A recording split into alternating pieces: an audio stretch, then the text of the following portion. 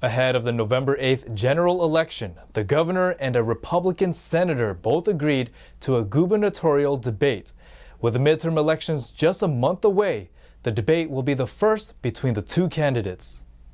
Republican Senator Brian Daly agreed on Monday to a debate with incumbent Governor Gavin Newsom on October 23rd to be aired via radio, live video stream, and television rebroadcast.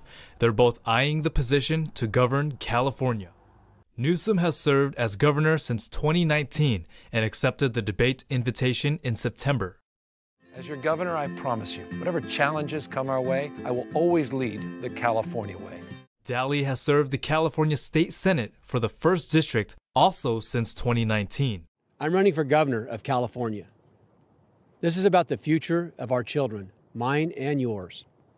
They deserve the opportunity to thrive in the Golden State. Polling from the Public Policy Institute in August showed Newsom with a lead of 58% and Daly with 31%.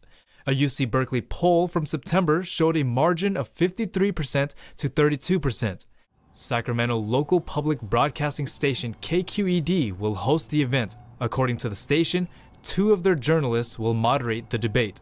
They will, quote, question the candidates in conversational format without strict time limits on answers. The debate will be aired at 1 p.m. on radio and live streaming, with a rebroadcast on television at 6 p.m. Questions for the debate can be submitted on KQED's website. Just last week, doctors and lawyers alike all gathered on the steps of the California Capitol building to call on the governor to veto a medical misinformation bill. He ended up signing it just hours later.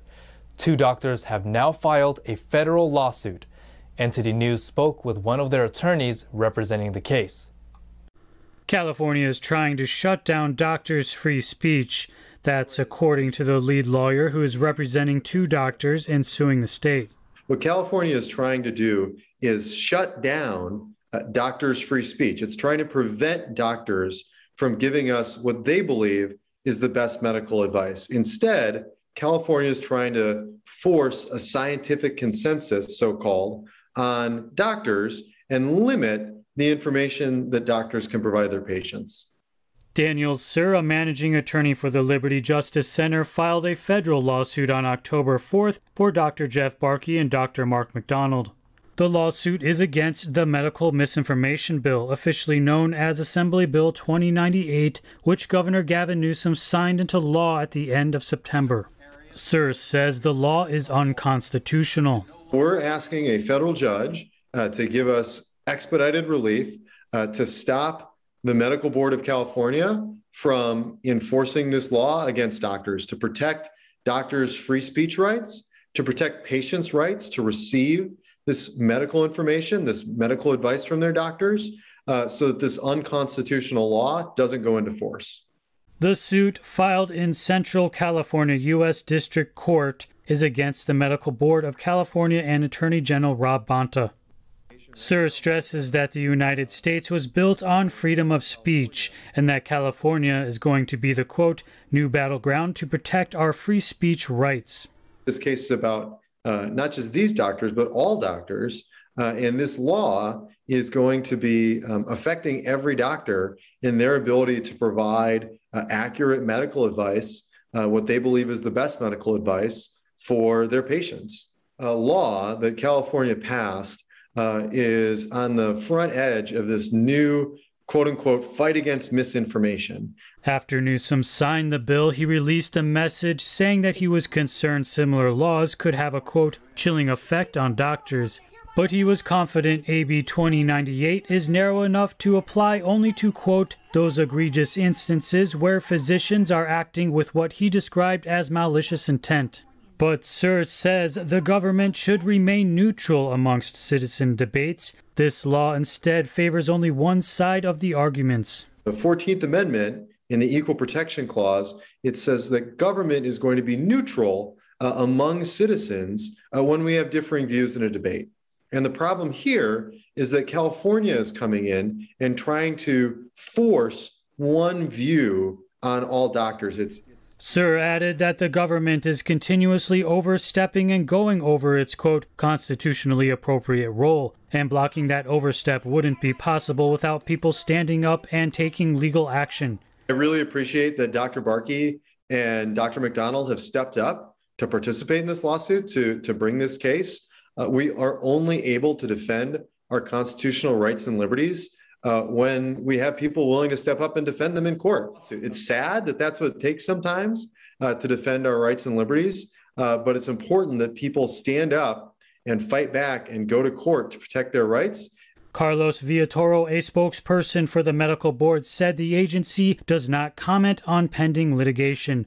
Attorney General Rob Bonta's office said as of October 4th, it had not yet been served. Los Angeles authorities announced on Wednesday the largest drug bust in its division's history. It's part of a larger effort to crack down on illegal drug trafficking. The U.S. Drug Enforcement Administration, or DEA, Los Angeles Field Division and the Fontana Police Department busted about $33 million worth of drugs in Norco, California. Investigators saw an individual carrying boxes from a house to a vehicle in late September. They seized over 3,500 pounds of methamphetamine and 145 pounds of cocaine. This investigation into the drug trafficking organization is ongoing. Last week, the California governor signed a package of abortion-related bills into law. The laws are being met with controversy, including one bill that critics are calling infanticide. NTD spoke with a member of the Right to Life League regarding her opinions of the bills. Last Tuesday, Governor Gavin Newsom signed a total of 12 abortion-related bills into law. While many Democratic lawmakers are celebrating their success in passing some of the strongest pro-abortion laws in the nation, some critics are speaking out against them. Among those bills signed was AB 2223, which immunizes women and doctors from both criminal and civil liabilities. Critics of this bill say that this law is legalizing infanticide. Practically speaking, the way AB 2223 is going to work, because here's what it does. It decriminalizes or any investigation, any civil or criminal investigation into stillbirth, miscarriage, abortion, and perinatal death due to causes that occur in utero. Susan Swift, the vice president of legal affairs for the Right to Life League, told NTD that the bill lacks important definitions. One of those is for perinatal death and will not investigate any infant death up to 28 days if the mother consents. So if a baby is born alive, and even despite a botched abortion, right, technically that baby should be allowed to live and be given immediate care. But AB 2223 goes a little farther because it's decriminalizing any investigation. It strips out the coroner's ability to investigate it. No longer is there a duty for the coroner to investigate it. Now it's just optional. So long as the mother is consenting, then there will be no investigation of how did the baby die.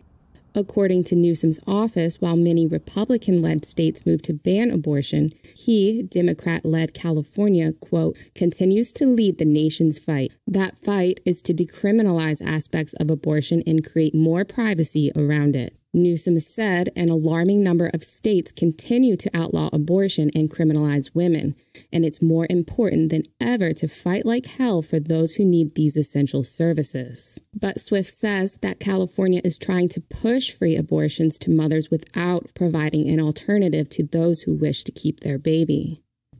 If you're a young mother and you're kind of desperate in that zone, what you're going to experience is you're going to be pressured by California through all of the different programs that push abortion and offer you free services if you choose abortion. She continues on to say that she does not agree that abortion should even be considered a healthcare service. Healthcare is humanely delivering the child so as to save the life of the mother as well. And so both of them have a chance to live. And that's what's lost in this narrative, because it's very successful. Abortion is healthcare, and that's a lie. It is not healthcare. The intent is to kill a human being.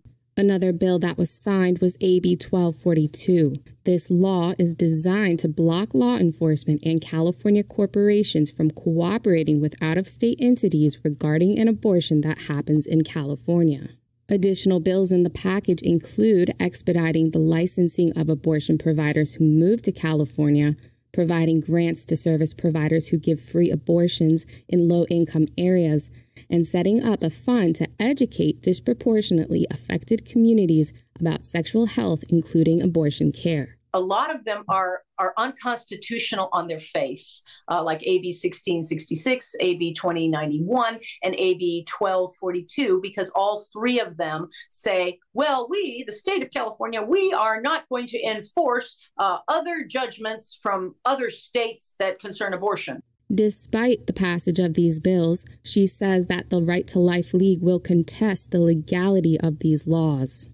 We are going to continue to educate people about the truth of abortion. We are going to continue to fight the bad laws in Sacramento. And we are going to continue to protect and shield the pro-life clinics and centers and maternity homes who are our members so that they can keep their doors open.